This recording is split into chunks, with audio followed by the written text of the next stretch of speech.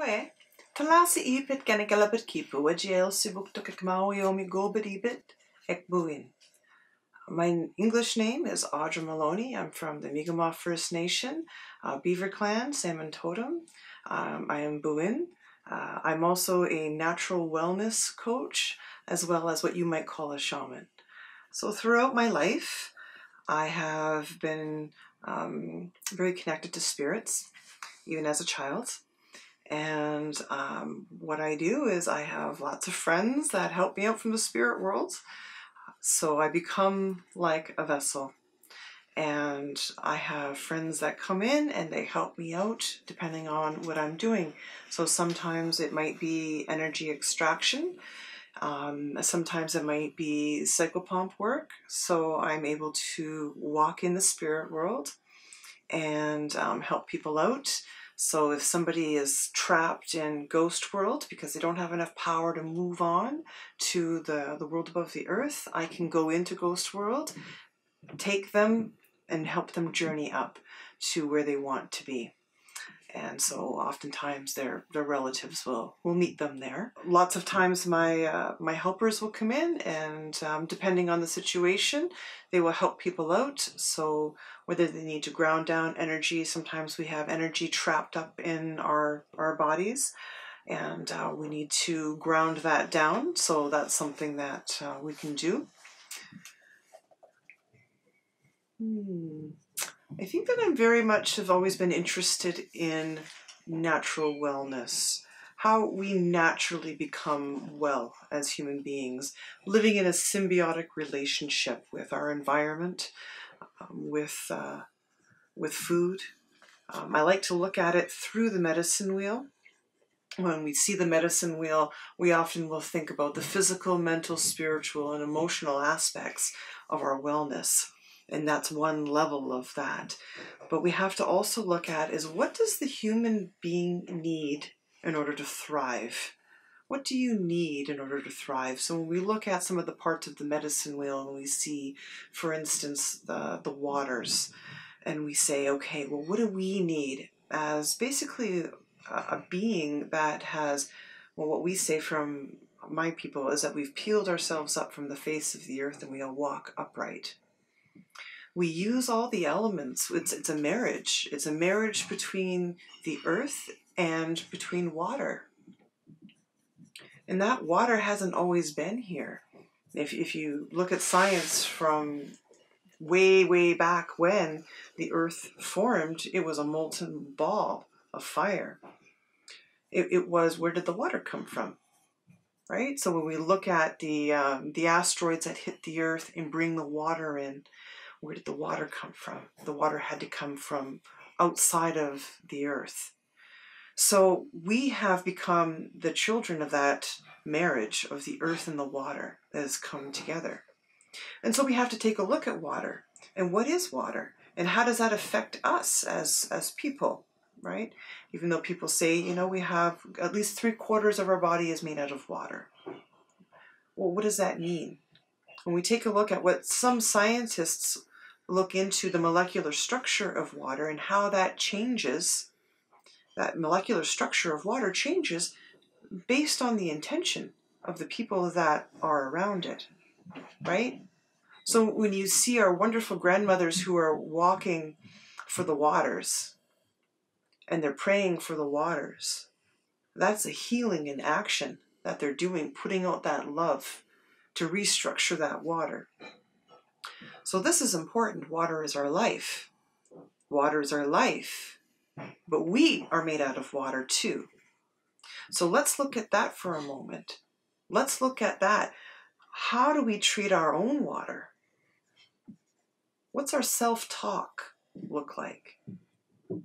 So if we know that we can influence the molecular structure of water based on our intention towards it, whether we're grateful and loving and kind, or whether we're hateful and mean and inconsiderate, they've done experiments, and you can do this at home too. So take a cup of rice, put some water in it. Take another cup of rice and put some water in it. Make sure that it's the exact same stuff.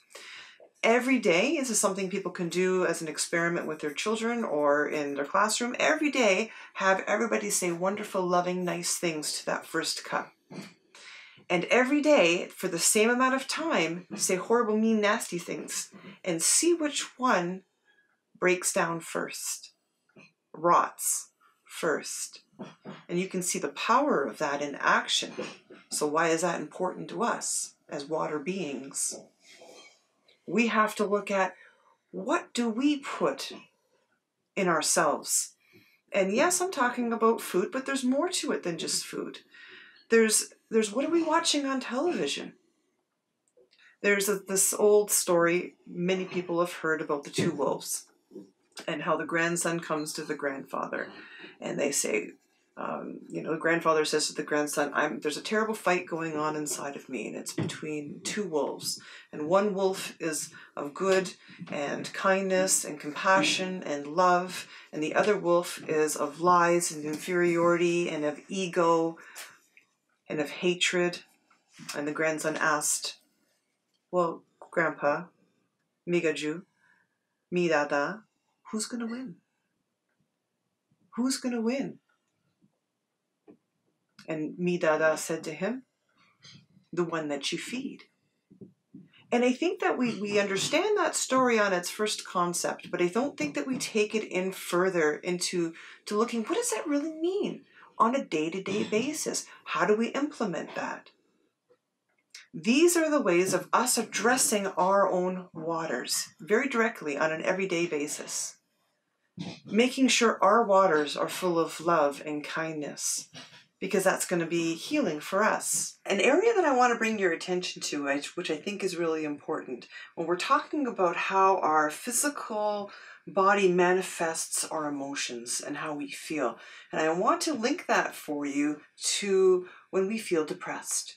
How many of our people out there are feeling depressed and they have no idea why? They have no idea why they feel depressed.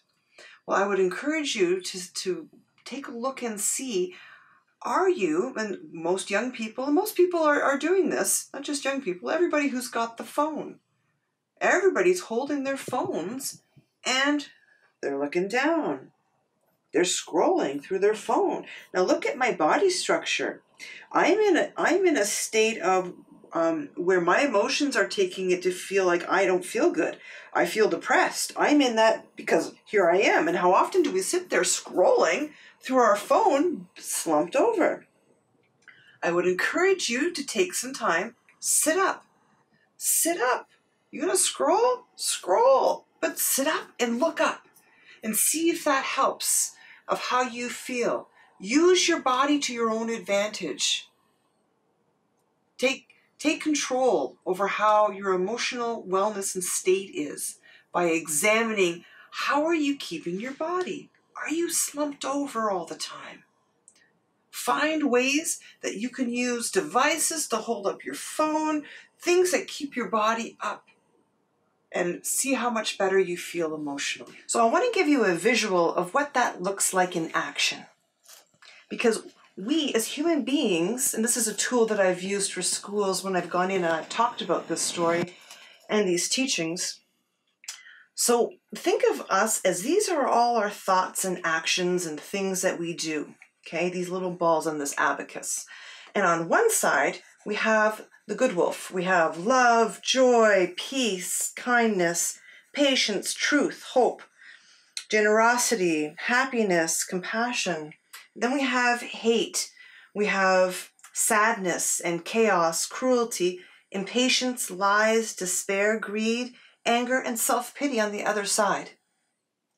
And we talk about, how do we feed the good wolf? What does that look like? What does that look like? When you see somebody who needs help, are you there in kindness? Do you help them with something? Then you fed the good wolf.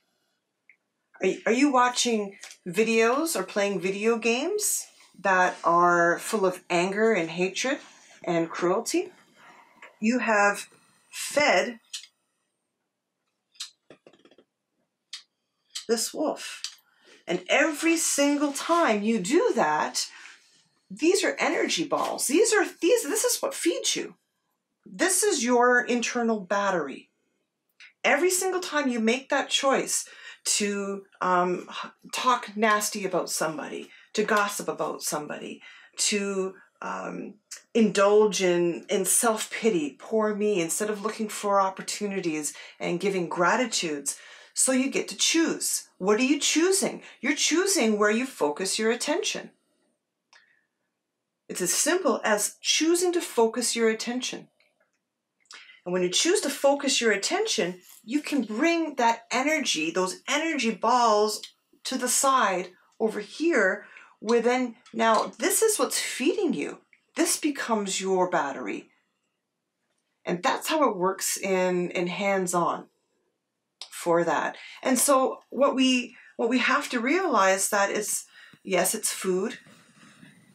If you're going to eat something that is not meant to nourish your body, and your body has to deal with the toxicity of that, then you're going to find yourself unwell. But it's also about, are you drinking clean water? Are you watching things that uplift you? Are you listening to music that makes you sad? Are you listening to music that makes you feel good? Because those pieces are feeding the energy that you want. Ask yourself, what do you want? What do you want? What do you want in your life? When you know what you want, you can start to move towards it. If you want to feel better, start making a list of the things that make you feel good. What are the songs that make you feel uplifted? Make a song list. Then you have that when you start to feel down. I think often that we don't realize just how much of a role that our body posture plays in how we feel. So if you were to describe, for me, somebody who was depressed, what would you say? How would you describe that person? You'd probably say, most people would say, yeah, you know, their shoulders were slumped over, their head maybe was slumped down, maybe their face muscles were slack, they're leaned over. Most people would associate that with depression. Not feeling good, not feeling confident, right? What if you put your shoulders back and you sit up straight? Do depressed people do that? No. Can you feel depressed with your hands up and looking up and smiling? You cannot. It's impossible. You can control your emotional state by controlling the way that you hold your body, not the other way around. So if you want to gain control over how you're feeling inside, be mindful of what you're putting into yourself and be mindful of your posture, because your posture makes you feel certain ways. For instance, wherever you are right now, stand up. Stand up and walk around. Walk around like you cannot be stopped. You are the most confident person in the world. You know that whatever it is you're going to do is going to turn out right. Walk. Take a moment. Walk around and see. Now notice how your body is. Did you make a gesture with your arm? How are you holding your body? And everybody is a little different, so you have to do this work to see for yourself. Where are you? How do you hold your body? When you feel good, strut around. Make it yours. Know that there's nothing that can stop you. What's your body feel like? How are you holding yourself? Now, how would you feel if you were depressed? How would you feel if you were not feeling good? How would you feel? What would your body feel like? Sit down and emanate that for a moment. Find a place to sit. How would you feel? How would you be? How would you hold your body if you were feeling down? Most people would slump. Now come back to strong again and feel the difference. Now walk around again. Get up and walk around and feel that strength. Now come back down and sit down again and feel how, you might be feeling down and overwhelmed and sad. Now come back up again and feel the difference. Feel the difference in your body, feel the difference in your energy, and feel the difference between snapping back and forth between the two. If you want to gain control over how you feel, you can. We need to be able to be in touch. We need to be able to be in touch with our environment. As Indigenous people, we've often known that it becomes a symbiotic relationship that we have. That means that we're in harmony with our environment. And that's why our ancestors were so successful. They were able to be in harmony with their environment. There's been so much technology. Our lives run so fast that sometimes it's hard to feel, what does that feel like? What does that feel like to be in harmony? What does that feel like to be in sync with, there is energies flowing through us. There's earth energies around us all the time. This science knows this. It's just something that mainstream sometimes doesn't take the time to recognize how that can affect the human being and how you can tap in. How you can tap into that energy. How do you do that? How do you navigate your good red road as you're walking it? How do you figure that out? Just like, how does the salmon know where it's got to go and when it's got to go upstream? How do the leaves know from the trees? How do the trees know it's time to shed the leaves? How do the elk know it's time to grow felt on the antlers? They are in touch. How do the butterflies know how to navigate to where they're going? And this is time and time again through all aspects of life. The plant life, the insect life, the birds, all the animals, and including us too. How do you stand in your truth to know how to navigate through life? Well, stand up again. Stand up. Feel how your body is going to move.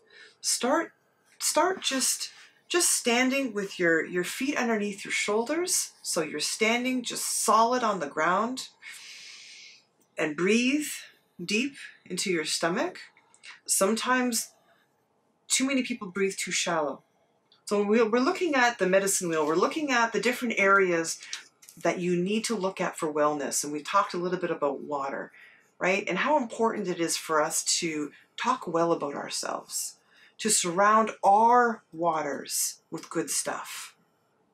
You know, things that make us feel good, right? And that includes, you know, not just the food and not just what we're watching, but how we talk about ourselves. Start refusing to talk about yourself negatively because you're only hurting yourself. And see just how much your energy increases. But when we're looking at another part of the medicine, when we're looking at air, well, we need air in order to live. We need air to breathe. That's an important part of being a human being. But we don't pay enough attention in school, at home, with our friends, unless you're an athlete, about breathing, or a musician about breathing. So too many people are breathing just up here. And there's not enough breath that goes down into the lower belly. So this is something you can try to increase that. Take 4 breaths in, hold it for a count of 4, and then release it for 4. And start feeling all areas of your lungs filling up. So you go. So you feel down here, you feel up here, and you feel right up into your throat. Filled up, you're holding for 4, and breathe out until you cannot breathe out anymore. So you're at the end of that breath, because then you're recycling all that air that gets stagnant underneath, right? So when I say to stand in your truth and to breathe, try breathing like that, where you're breathing nice and deep into your stomach. Stand in your truth and ask yourself something that you know is correct for you. What your name is, your hair color, or what you like, that you already know. And see which way your body sways. you'll find that if it's something that's true for you or right for you, your body will sway slightly forward. If you find it's something that's not good for you, not true for you, a bad decision for you, you'll find that your body will sway backward. This is a natural way that we have as human beings to navigate through life. This is a natural way for us to tap into our subconscious and our spirit guides and our higher self that physically manifests. It's the merge piece. And we can use that technique for anything that concerns us, because our subconscious, our higher selves, they know what we need, even if we consciously don't know what we need. You can ask yourself, is it healthy for me to eat that? Is it a good idea for me to be in a relationship with this person? Should I be walking down this road right now? Should I be choosing this course for myself? Should I be looking in this direction? You can ask yourself an unending amount of questions to see where that you should be moving towards. And when you feel that pull towards, you can confidently move towards that and confidently know that that's a good thing for you. It's a way of just being still. It doesn't take long to tap into your own truth. So that's another piece I think that it's important for people to understand. I'm going to move on to another piece of the medicine wheel when we talk about earth and we talk about our food and we talk about what we eat. So what we consume and how that affects our well-being, because that's really important. Now, I want to make an analogy because I want to talk about a little bit about diabetes and the amount of diabetes. I think this is important that's in our community. For me, I don't see diabetes as a disease. I see diabetes as a condition. And I want to share this with you. Diabetes doesn't have to be. Diabetes 2. Type 2 diabetes does not have to be. You can change that. Does not have to be part of your reality and all the stuff that goes with it. And if you're being told that it has to be, take control. This is where I would love to, if there was one message that I could get across to people, is take control of your health. Take control of your body. Understand how your body works so that you can take control of it. And not being told, well, we're going to give you all these medications that really isn't going to help you, because you're still going to develop all the neuropathy. You're still going to develop all the same issues, and you'll be in the same risk category for cardiac issues as anything else. But there's ways you can fix it naturally. So think of your body as a car. Now, a car needs gasoline in order to run, right? So you put the gas in the gas tank, you drive your car around. When you need more gas, you go back to the gas station, you fill it up again. Well, if you already have a full tank, would you go to the gas station? No. You wouldn't go to the gas station if you had a full tank already. What would you do? You'd roll down your window and start putting it in the back seat of your car. That's going to make a terrible mess, and it's going to destroy your back seat of your car. Well, think of your body and think of glucose. Glucose is a fuel for the body, the same way gasoline is a fuel for the car. So if you have too much glucose in your body, drive your car around. Drive your body around. Use up that glucose. And when you stop putting in the glucose and you continue to use up what you already have, and you can do that in a couple of ways. So stop putting in the glucose to begin with and have a real low glucose diet. And of course, these are just my speculations on what is working with my family and people that I know and myself. So stop putting in the glucose and then allow your body that time to heal. I don't think people realize just how much energy it takes for the human body to digest food. It takes an enormous amount of energy. And when you have food in your body and you're constantly digesting that food, your body doesn't have time to do the repairs it needs, take out the cells that are damaged and destroyed, to clean up the area. Your workers, so to speak, inside your body don't have the time because it's constantly in, okay, we have to do the production. We're constantly in digestion mode, and it takes a huge amount of energy. When you do intermittent fasting, and intermittent fasting means that you decide from what hours to what hours you're going to eat, and then you fast for the rest of the hours. So you might say to yourself, okay, I will intermittent fast between 6 o'clock at night and maybe 10 or 11 o'clock in the morning. And then from 11 till 6, I'll eat. And I'll eat a low-carb diet and high fats and good healthy fats, right? Like the walnuts and the avocados and those things that we need to help our body burn up what is happening, the glucose that's happening in us. But having that intermittent fasting, people have also had an enormous amount of success with fasting. Just, a 24-hour fast or a 36-hour fast. We've been fasting for thousands and thousands of years. And our society has gotten away from fasting. We won't starve. And I think that's the biggest concern. And you realize that the food addiction that happens once you step outside of it. You take a few days of fasting and then you're breaking your sugar addiction, you feel so much better. But it's hard to understand how you're going to feel when you're in that. But trusting that you're going to feel better when you get rid of some of that and making sure that you're supporting your liver, right? Because that's where things are getting stopped up, right? When you have fatty livers. So supporting liver. So I would encourage everybody to look into that a little bit more on your own. Do your own research.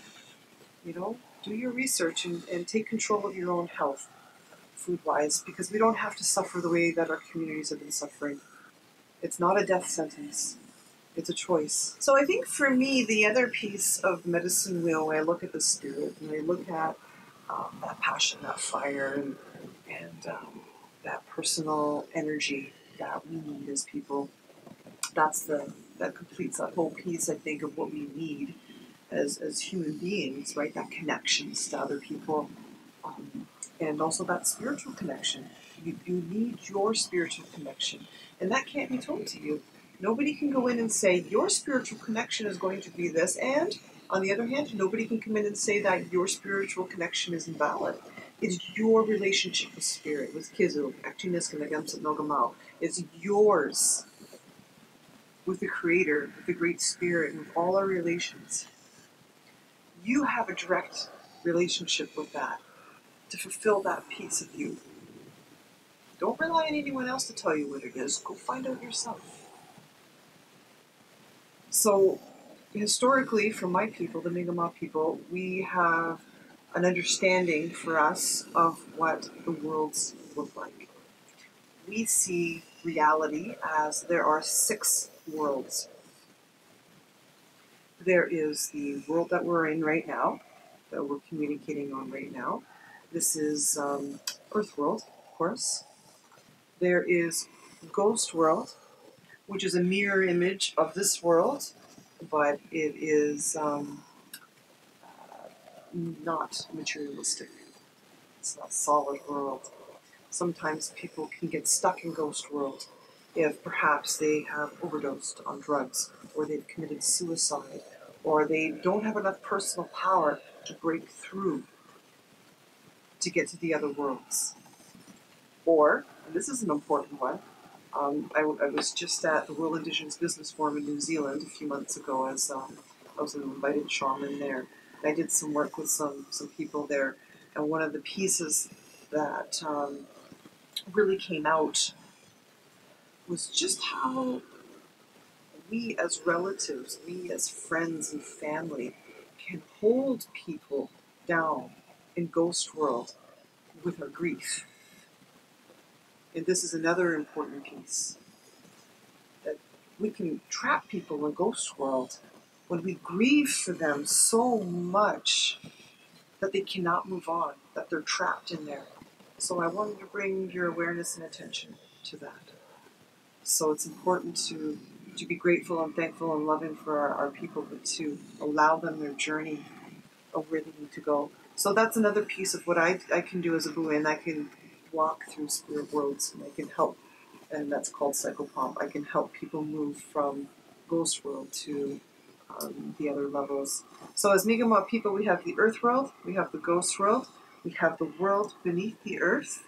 And this is a lovely place. This is not based in any religious mythology. It's not a scary thing. The world beneath the earth has got all our power animals in it, and medicine plants, and our spirit helpers that are there.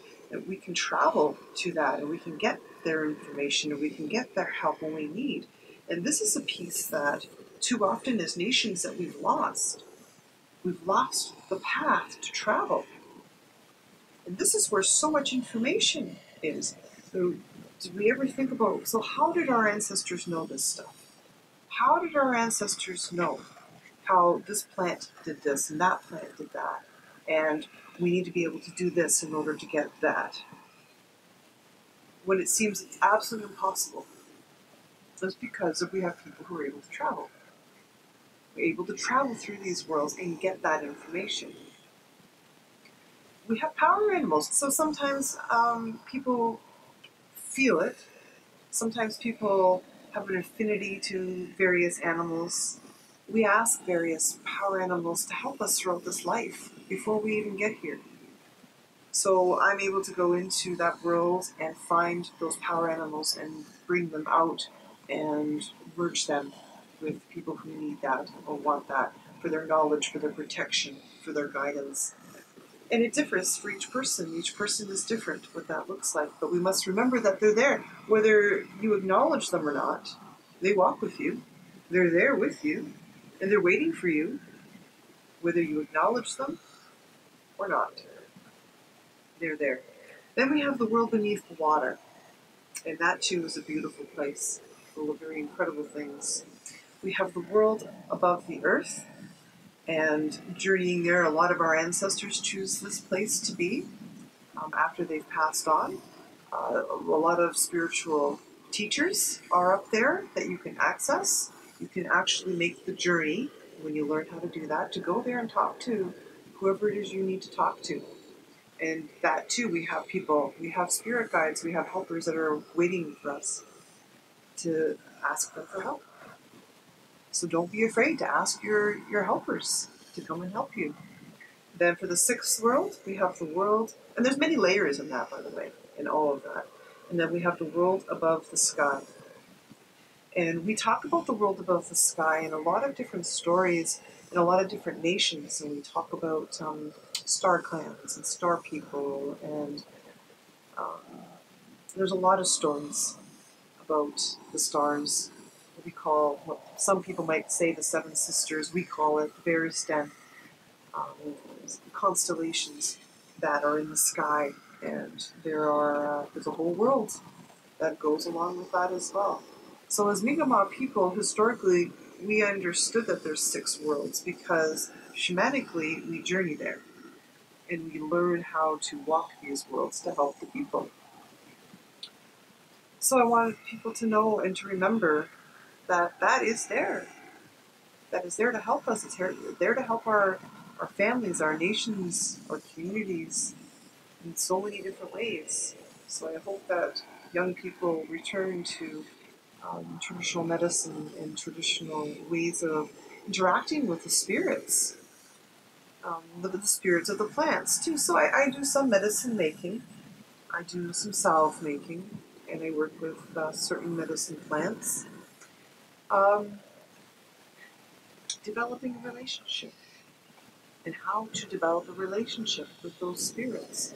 Because each plant carries its own spirit. Each plant has knowledge to share. And there's ways of connecting to that and opening up yourself to listening and understanding what is the message that can be for me. So thinking about our medicines and thinking about our relationship with those medicines.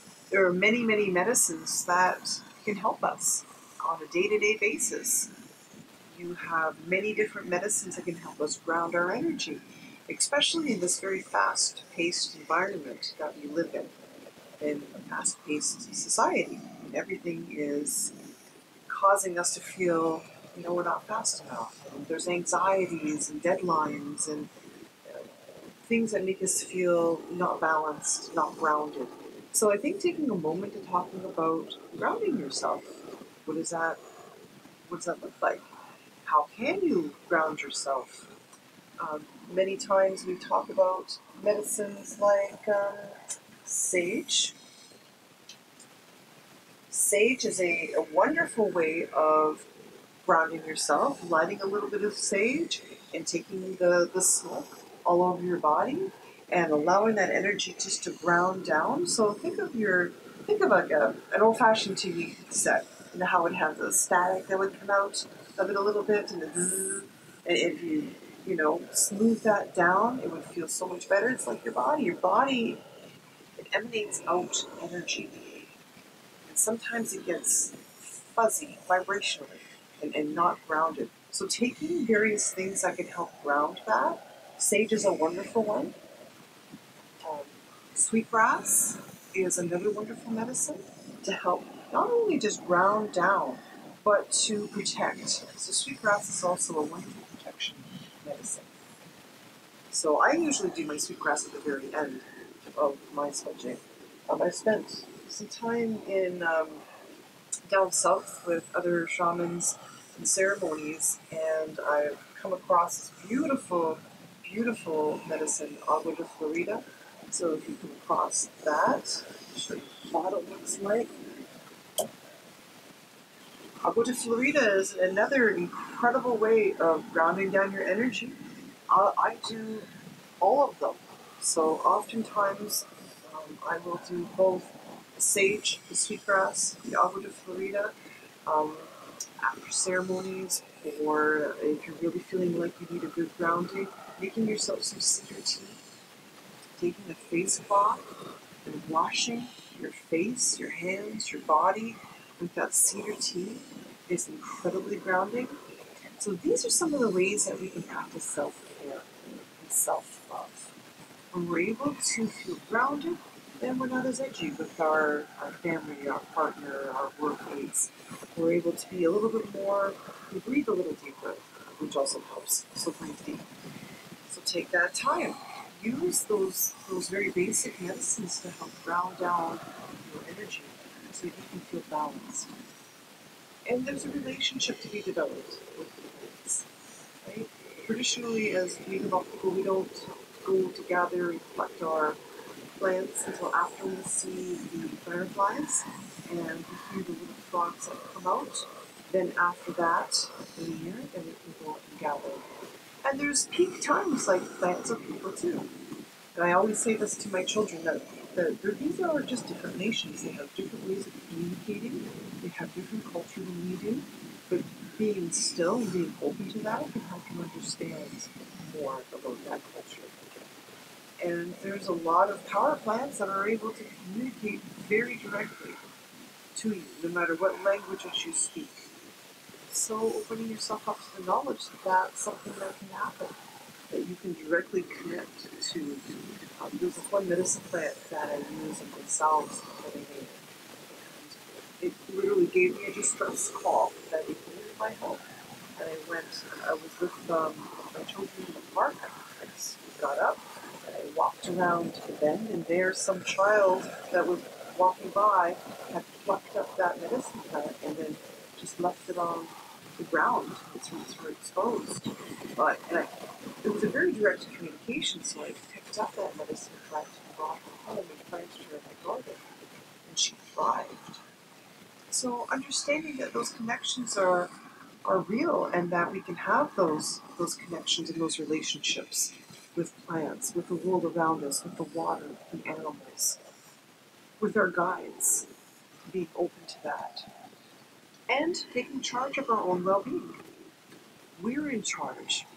We're in charge of how well we are as people. It's not up to anybody else. It's not up to the physicians. It's not up to anyone else. It's up to us. So start being mindful of what you're putting into your body, physically, mentally, spiritually, and emotionally. What are you feeding yourself? And you can work towards wellness. You can work towards feeling good and work towards vibrating at a higher frequency. So you can do what path it is that you've signed up for. You can complete your journey in this lifetime. And you have a tool now that you can utilize. How do I know what I'm supposed to do? Tap in. Tap into that subconscious that brings you up, says, no, it's not for you right now. And remember, we all have helpers. Reach out to our helpers out there. They're waiting for us, very patiently. And so I wish everyone wellness, and I will say, happy hostess. My vision is for personal wellness and for people to take charge of their own well-being by being in relationship with yourself and your environment, right? You need to be in relationship with yourself, be in relationship with your environment, and taking that time and taking a few minutes a day even to sit in your own being. Just sit in your own being and just be the observer. 5 minutes of sitting, of meditating. You cannot fail at meditation. That should make you feel better. You can't fail. You're the observer, so you're seeing, where am I at right now? Where am I at right now? And when you start to become aware of thoughts that are coming through your mind, aware of where you physically are at right now, then you have a lot more control. You can start to catch those negative thoughts as they're coming into your mind before they take over, because you're mindful of it. If you start to become mindful, it becomes like a spider in a spider web. The spider sits in the center of it, and anything that touches the web shakes that spider, and that spider instantly knows that there's something there. Well, the same thing with your mind. When you can be still in the center of your own web, you can see what thoughts are coming in, and you can decide, is that feeding the good wolf or is that feeding the bad wolf? Is that feeding my waters, my personal well-being, love and kindness and compassion and respect? Am I feeding myself that? And if you're not, you can let it go. Like a wave crashing on a beach and pulling back, let it go. Just observe it. Don't judge it. Don't create a scenario that goes with it to build a story on it. Just watch. And you'll see that these thoughts will come in and they'll wait to see if you catch them. And then they'll go out again. And then another thought will come in and it'll wait to see, do you catch it?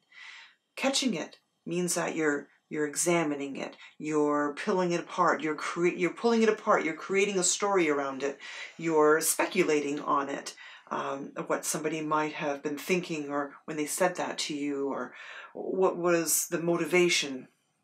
None of that is any of your business. What other people think and whatever the people do has got nothing to do with you. It's their own reality, that's what's inside of them. So you can let that go. You don't have to stress about that. Follow your own truth. Follow your good red road. And that'll take you to the path that you're meant to be on.